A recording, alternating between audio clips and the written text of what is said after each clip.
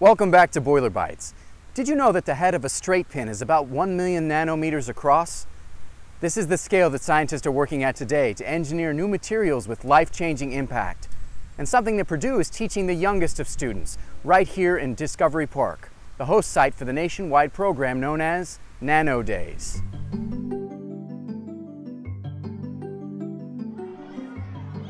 Nano Days is a nationwide festival of nanoscale science and engineering activities for K-12 students.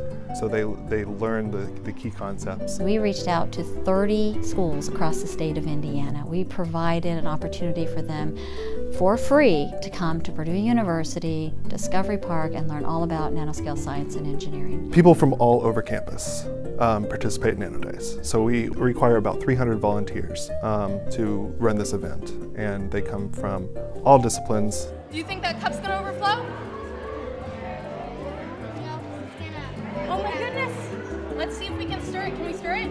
Nanotechnology is a multi-billion-dollar industry that we're going to be seeing, or our children's children will be seeing very soon. So it's important to begin by educating the community about what it is and how we are able to manipulate at the nanoscale to create and design our own materials to do what we want them to do. We have about 50 activities. Kids can come in and try on mock cleanroom garments and feel like they're actually in the cleanroom.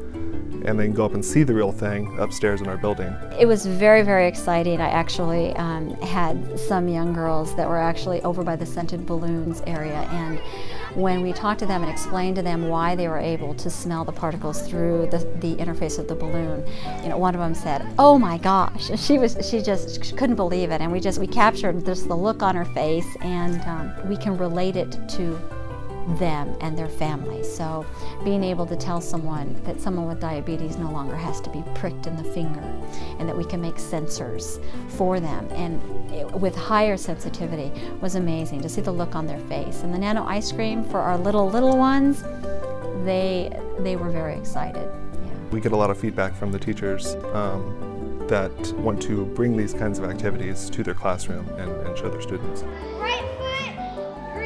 The first year we had about a little over 400 people, and this is our third year doing it, and we had over 2,000 people this year. So it's exponentially growing in size, and in the future years, who knows how big this event will get.